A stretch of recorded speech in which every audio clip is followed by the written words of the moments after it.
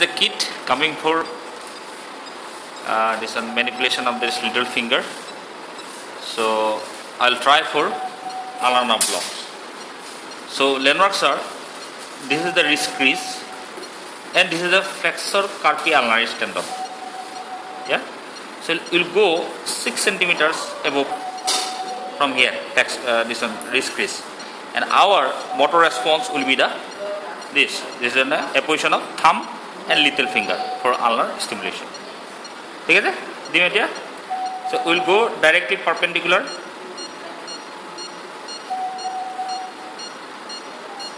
So we are getting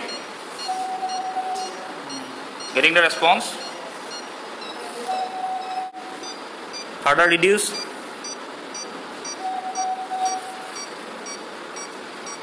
So contraction is fading, means we are not intraneuronal. Okay. So we are going. Stop. Aspirate. Go for injection.